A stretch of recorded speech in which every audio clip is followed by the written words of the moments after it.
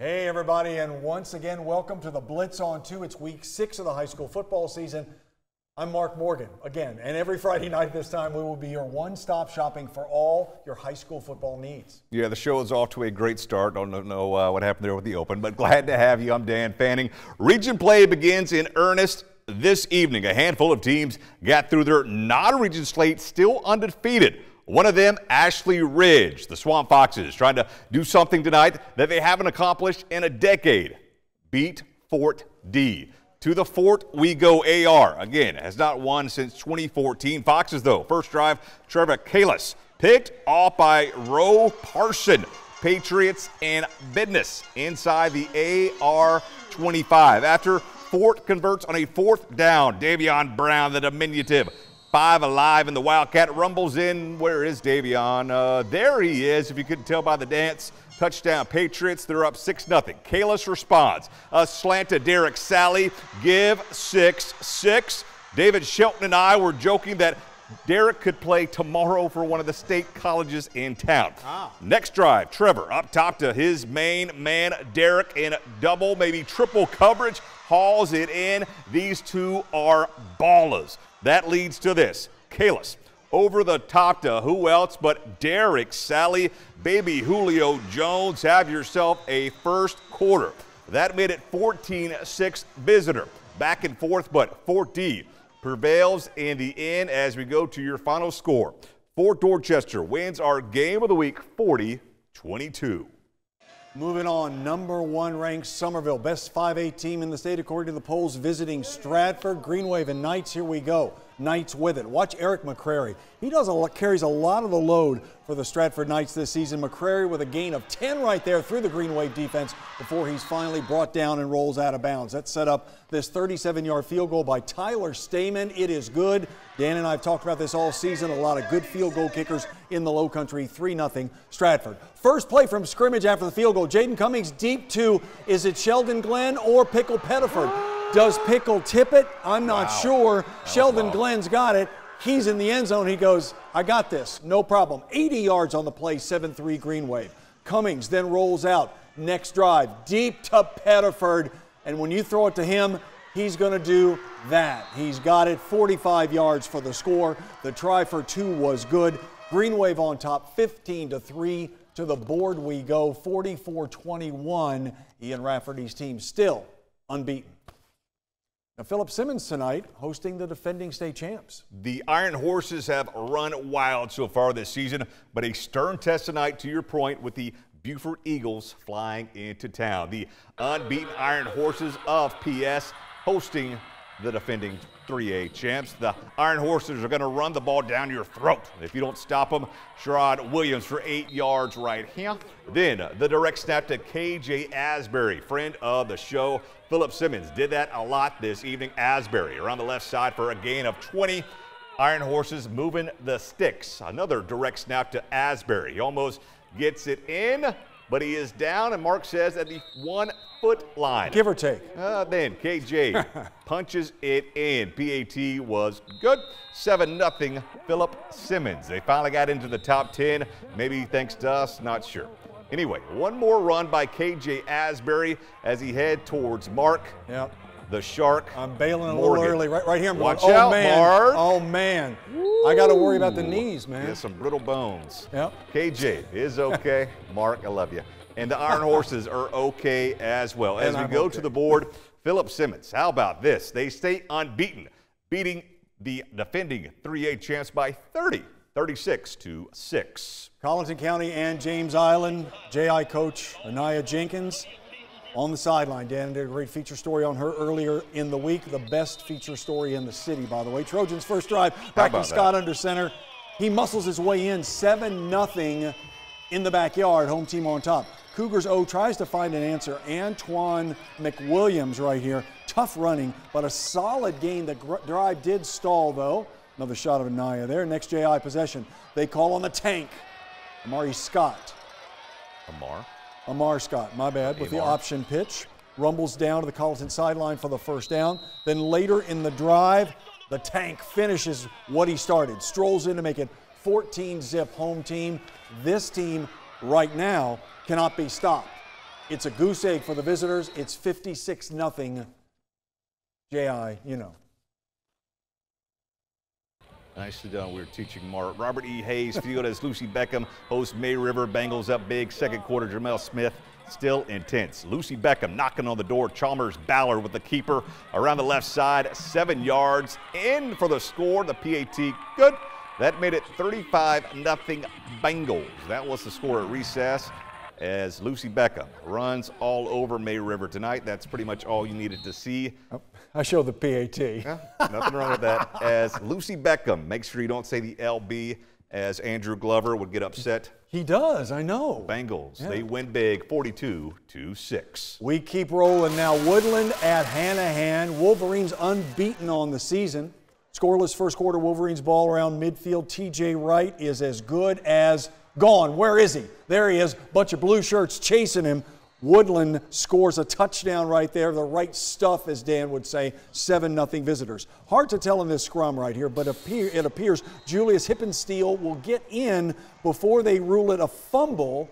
Either way, cheerleaders happy. We're tied at 7. Back comes the Wood and Wright. This time, left side. Second TD of the night. He is in. 13-7. Woodland on top. Same score. Second quarter now. Cooper Glazer, we think, is under that big pile right there waiting for some refs. We going to say something? I guess we are. Woodland increases its lead to 19-7. To the board we go, and look at here. Woodland remains unbeaten as well. A lot of unbeaten teams surviving on this Friday night. 31-28 is your final.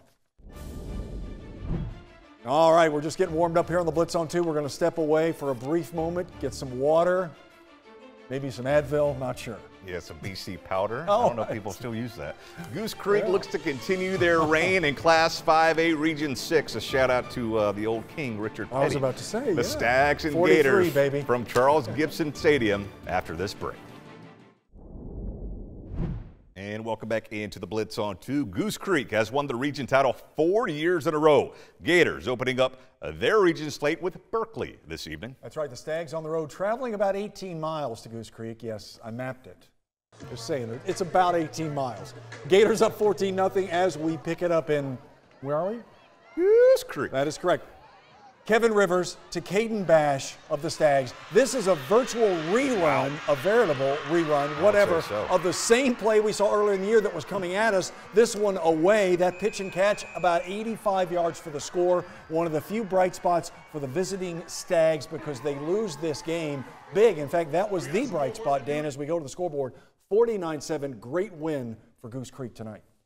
And sorry to correct you, but Henry Rivers. Wildcats and Stall. West Ashley up 23-0 in the second quarter. Kevin Brown inside handoff. He strolls in. That gives the Wildcats, Christina Lobo's alma mater, a 30-0 lead. Then David Dunnian, QB keeper, bounces off Stall tackles. 1, 2, 3, maybe 4 guys to bring him down. Then fourth down, West Ashley going for it. Craig White. Come on, Craig. On Friday, this Craig keeps his job. What's that with Friday the movie with Ice Cube and Chris Tucker. How about that? Craig White scores as Donnie Kiefer goes for it. Then one more time, what can Kevin Brown do for you? Muscles his way in as all West Ashley this evening as we go to the board. Wildcats win over Stall 65-0.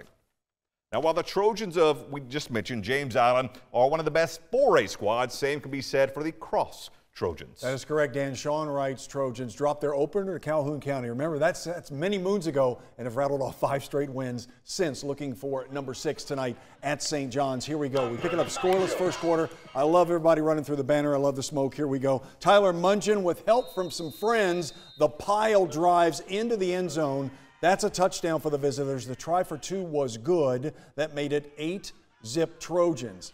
Trojan D right here. Bad snap by the Islanders. Preston Fuller with a quarterback sack for Cross. Then Mungin across the middle to Jamez Way. That's a touchdown. 16-0 Cross. The Tigers, as we said, Trojans, can't read my own writing, after dropping their opener, have now won 6 in a row. And this is a big win. Your final, 56-0. Cross remains a 1-loss team. And homecoming night here at North Charleston as the Cougars hosting Battery Creek. Watch these two plays. Into the first half, Tyrell Gadsden, the QB, must have known he was going to be the homecoming king with the deep bomb on he had. What a catch there by Xavion Capers as he races in for the score. However, take another look. There's some laundry on the field. Very next play, Gadsden rolls out, airs it out to Jaden Sparks. Watch this right here. It bounces off the Battery Creek defender. Sparks, Johnny on the spot. How about this? Take another look in slow-mo. Bounces off one tackle. I guess bounces off one defender. He tackles his own man. Then Jaden strolls in for the score. As we go to the final score, North Charleston coming right at you. Yeah. Great shooting that was tremendous myself, shooting. If I don't say so. Yeah. How about this? North Charleston wins at home tonight, 13-7. So nice win for the Cougars. We're moving on. Eagles of MMA up 21-7 against Burke as we pick up the action. MMA driving Robert Perrineau deep to Troy Hamilton. Where's Troy? There he is. That's a nice grab right there. And that is a touchdown for Military Magnet. A few plays later, Perrineau does it himself for the score. I apologize, that got him close. That's the touchdown. We go to the board. MMA a winner over Burke. You saw it. They led 28-7 after that score. 28-15 is your final. And Bradley Adams still looking for his first win at Georgetown, taking on Waccamaw. First quarter, no score. A.J. Great up the middle, 13 yards for a first down for the visiting Warriors of Waccamaw. But trouble right here is Great. Back to pass. Chandler Adams with the INT. Nicely done over the middle. Kind of read it like a book. Number 12. Hightails it back close to midfield. Nice return then. Tyquise Harrison on 4th and 1. 62-yard scamper. Picks him up, puts him down into your living room. 7-0 Bulldogs. Warriors looking to move the ball on their possession. Cody Williams goes for 20 and a first down, but that drive would stall. Georgetown led 7-6 at the half, but we go to the final score. How about this? Waccamaw. This may be their first win of the year over Georgetown, 24-14. Now to Skeeza. Portugal opens up region play against Trinity Collegiate, who was a couple years removed from a state title. That's right. Brad Bowles Cyclones looking to bounce back from their first loss, remember, last week to Hanahan. Let's check out the highlights from this one. This was a pretty good game for the home team. Turned into the J.J. Flood Show. He is a recurring friend of the program. Portugal, first drive of the second quarter. J.J., big gain. That's about 45 yards before he is finally not even dragged down, just kind of shoved out of bounds a bit. A few plays later, the first of his 5 touchdowns. He rushed for 369 yards. Yikes. Later, Nolan Schumann. I ran into Nolan's dad at the gas station. Hello, Mr. Schumann. There's your son. We had a great conversation today. He said, Dan, he goes, hey, what games you covering? I said, we're covering all the games. And here we are watching the Portugal Cyclones, and there he goes again. Nolan Schumann, nicely done. To the board we go. Portugal, a big winner. The Schumans are happy. 58-30 is your final. And last night, the JV Wilson Hall B-Rons and Coach Neil Morrison knocked off Thomas Sumter Academy. Tonight, the varsity Barons of Wilson Hall puts it on Northwood 62-20. Another brief timeout here on the Blitz. We'll let the sponsors do their thing. Yeah, that is right. A look at some more scores. Also our play, maybe the plays of the night when we come back. Stay with us. Welcome back to the Blitz on 2 alongside Dan Fanning. I'm Mark Morgan. Again, we're going to kind of recap some of the scores we need to show you across the Low Country for action in Week 6 of the high school football season. Here's a couple to take note of. Wando lost to Cane Bay. Russell Zayre's team wins at 55-7. And Oceanside, nice win on the road for the Land Sharks, 30-8 over Lake Marion. And 2 more scores to show you. The Wolves of Timberland howling over BE 35-14. And Marion wins by 10 over Andrews 42-32. All right, we've got some Skeeza scores to make light of. Hilton Head Christian big over First Baptist, 56-6 tonight. Pinewood Prep. Yeah, speaking of big. Yeah, Pinewood Prep puts up a 63 spot. Can you say that when it's an odd number? I guess you can. A 63 spot over PD Academy, 63-14. And one of our 2 plays of the night, Jaden Cummings fading back Somerville against Stratford.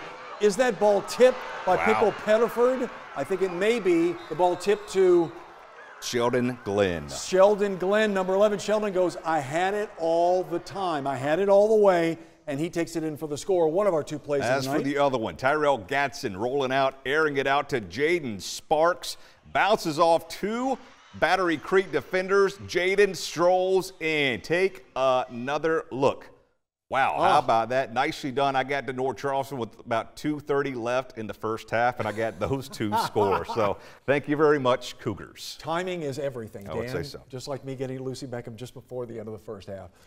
Week 6, pretty good takeaway, but still a lot of the schools that came in unbeaten are still unbeaten, man. Iron Horses, Somerville, Lucy Beckham, James Island, Woodland. Who else? Did I forget anybody? I don't think so. Okay. Yeah. If not, someone please remind us. I'm sure we will get emails about that. So again, a great week 6, and again, week 7, it's coming. It's not stopping now with region play too. These games mean something, man, right? Yeah, I would say so. Also something maybe that means something tomorrow for Clemson. Tigers trying to stay from going 0-3 in the ACC. Clemson has Syracuse. South Carolina goes on the road to Rocky Top. Can they do it again against Tennessee? As for the home standings, Citadel Bulldogs and CSU. Citadel has Western Carolina. Charleston Southern has Kennesaw State, albeit both. So look for some moving pictures tomorrow afternoon. Dan has you covered tomorrow. Thanks so much for joining us here for another edition of the Blitz on 2. That is right. Week 7 begins, I guess, technically Monday. Thanks for watching. Have a great weekend.